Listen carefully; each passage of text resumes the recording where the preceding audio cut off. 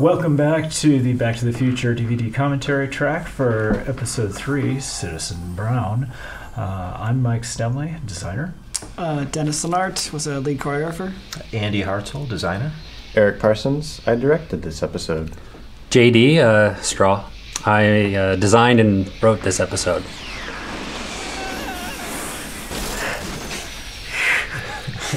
So, we have the introduction of Jen here, Jennifer. But a Jen unlike any you've seen before, sort of. We had talked about with the original Jen, Jennifer voice, but with better hair. Oh, that was cool working with Claudia Wells, so to get her back for this. And the Jennifer character is actually a hybrid of two. There was originally two characters. There was Jennifer, and there was Tiff Tannen, the punk daughter of Biff. And along the way, as we streamlined things, the two of them got mishmashed into one character. Yeah, I think Tiff was originally kind of like a broken Cyndi Lauper character, and then we kind of dialed her back to Joan Jett with Jennifer here. Did you give me a Jennifer? Yes, get him a Jennifer. Where'd that picture come from? We don't know. He's had it all Marty's along. infinite wallet. We talked about this last time. Yes. We assume that Marty has a wallet that players really just don't want to rifle through. That's not a rope. Well, that's not...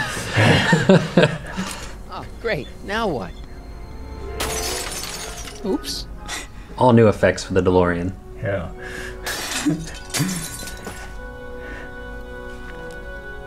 We put the DeLorean through some abuse in this episode, didn't we?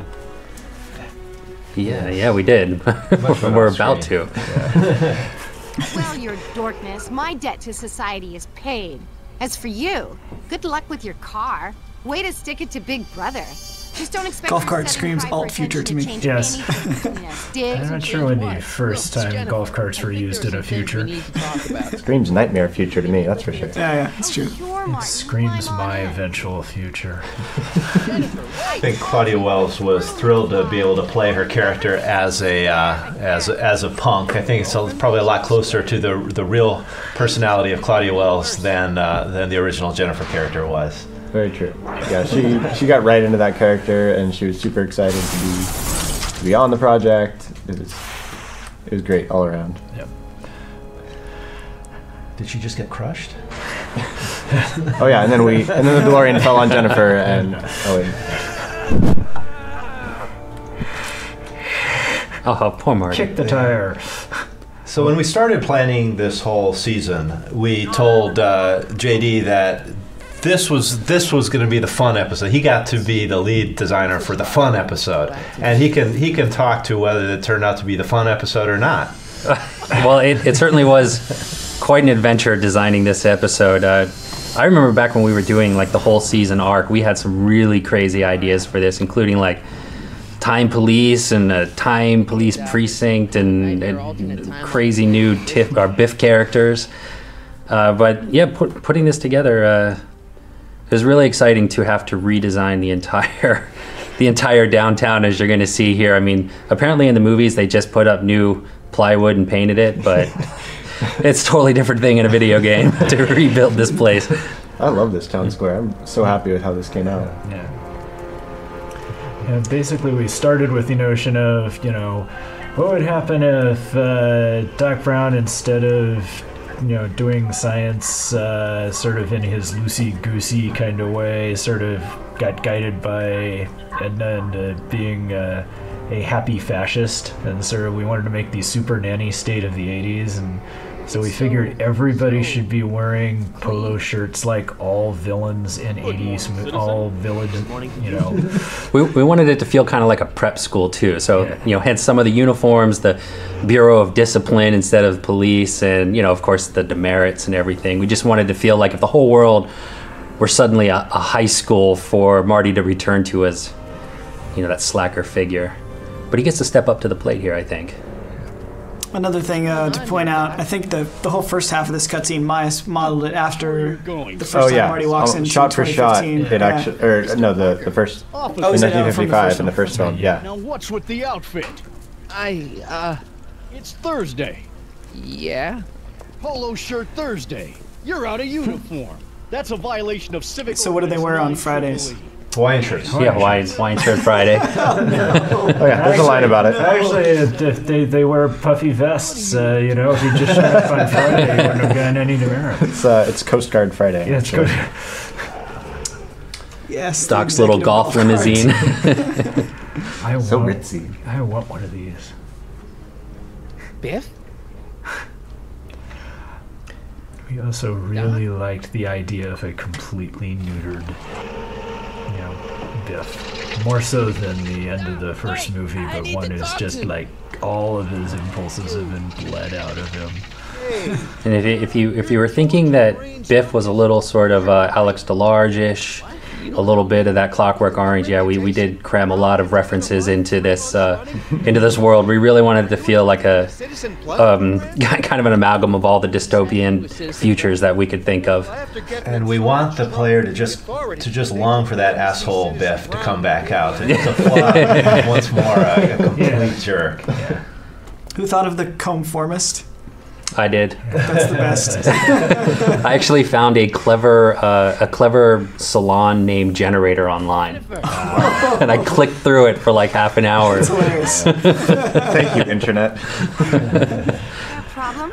You notice the buckets of soy mud back there? I like that little detail. Don't even think about snitching on me. Kind of the lard of the future. I'm not, Though this is really the '86, so it's not really the future. Got me wrong. So I think we spent a while on a different track in which Marty is trying to earn merit points in order to get an audience with Citizen Brown, and then all of a sudden we realized how much more fun it would be for Marty to be earning demerits.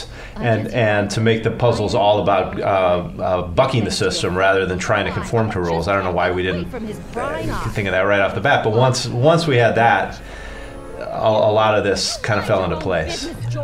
I think we'd even tried to take it a little bit further at one point. We were trying to make it just really super difficult to get in trouble. I think that's still retained a little bit here. Mom, knock it off, you two. Now, you listen here, young and once again, if the present's screwed up, that means that Marty's parents are screwed up, and you gotta fix something. And so we're longing for his mother to become that alcoholic again that we all fell in love. We were really flask happy in this episode. Yes. Yeah. And flasks are a great thing in adventure For your games. information, I it's think we brass cleaner. I have like a the job jet. to do here, you know. I just remember the original concept art of the town square of the courthouse being like 300 stories tall. Yeah, not so much. I would have been okay with it, except we would never have been able to shoot it. See it, yeah. You'd never see the top 2/3 of the building. Everything wouldn't would fit in be frame. from an ant perspective. Oh, I tried that. I thought about, well, if we just shot everything super low. That was terrible. Look, it's okay, Mom. Get Yeah, a it's hold of still- yourself. At least like twice as tall as the normal courthouse. I like how it's sort of eating the old courthouse. You can still see the bricks and the windows underneath. Getting obsessed with his monitors and drugs. So this was the first time we got to have Welcome to Supmo, where soup his mother Oh yeah, as a first major time wearing- character. Yeah. And we got Oh. AJ Locasio again. Yeah, so AJ versus AJ. Was that Jennifer? So Leech was originally, of course, supposed to be Seeing as Flea's character. What Needles. Needles, right? And we even had Bob keep him behind. Bob Gale was like, "This is clearly Needles. Just write him as Needles." And it came down to just we didn't have time to set up someone who could really do a good Flea impression, and we were worried if we let AJ do it, he would sound too much like Marty again. So we just sort of changed the character a little bit, but I think you get the spirit of it. So sad. Yeah. Alt Einie. He was supposed to have an eye patch, and I don't know what happened to that. I know you fought so hard for the eye The patch. compromise was going to be a milky eye with a scar over it. Oh, right. But Yeah. we didn't do that for. Why not a robot? Like, Oh yeah, robot paw. Is the Well, other, yeah. we gave up on the Robopop. Nice invasion of the body snatchers. Yeah, I think the way that came together. Back! Down! Sit! Play dead! In case you haven't figured out, Edna doesn't like dogs. This is good to pay off on that. Einstein? Oh, if he bites me, you'll be in a world of trouble, citizen.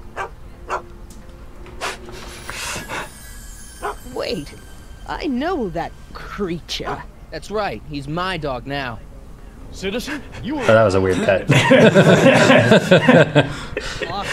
Demerit this hooligan at once. I'll return this creature to And if you play a Back to the Future drinking game with the word hooligan, You can also do Look It Up. yeah, look it up. You want a visit from Citizen Brown. And also, what the hell is that? You can knock on my door anytime. Hold it. What I really do appreciate in this episode is how we amped up the double entendres and the sexiness here. I'm very pleased with that.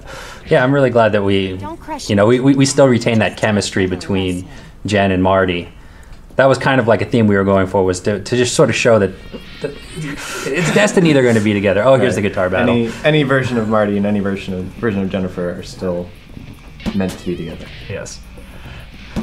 Which is just kind of a little weird when you consider that there's probably maybe a version of Marty in this world, and he's that's right. In the game until fairly late in the process, wasn't he? Yeah, that's right. Yeah, we had some fun plans for the alternate Marty and the possibility of bumping into him.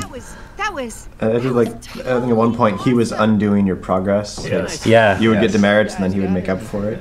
Some guys. And then he was going to be taken in to see Citizen Brown instead of you, and you were going to have to do something. Yeah. Chloroform him. Probably is it. I got a better idea. What was it you called me? A square? A girl's entitled to make a mistake, isn't she? It's a little menacing at first. For all the amazing work that AJ Locascio did as Marty, I'm going to call him out and say that he had a really hard time doing makeout sounds in the studio. Oh yeah, that's right. I think we had to get a stunt makeout person. I think we did. Was it like an air makeout, or was it like a hand makeout? You sent someone in to... Yeah, that's what we needed. We needed a... It was a good comedy show, though. Tongues. You've gone too far, Jennifer. What's the big deal? It's only hormones. Stop.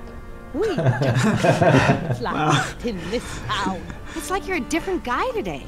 A way Duh. cooler guy. I know this is going to be hard to believe, but This was a fun scene. I thought it was a good character moment, and it actually came about as a necessity to break up the whole end puzzle portion. maybe. Yeah. What's a guy got to do to get in trouble around here?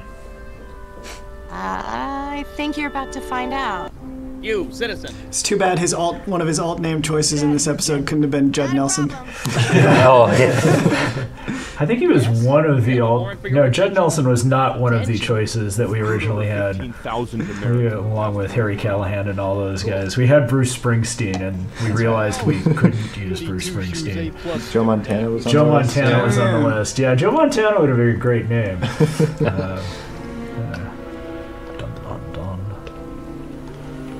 We got the dogs as the statues, so that was kind of like changing history a little bit. Yeah, we were. But we that were persists even in the corrected timeline. No, actually, it doesn't, because you end up. Come in, citizen. I love this space. Yeah.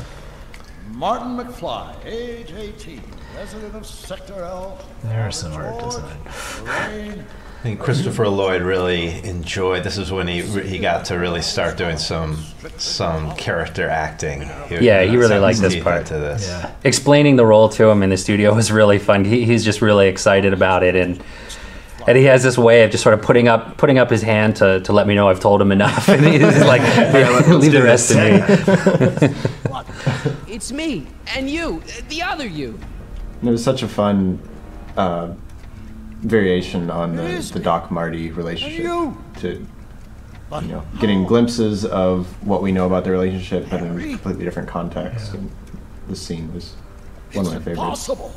No, it's science. Your science, Doc. Science. In this other world, where do you say you come from? Am I? He may be redeemable, Happy. or not. Got two great sons. Sons. Yes, in a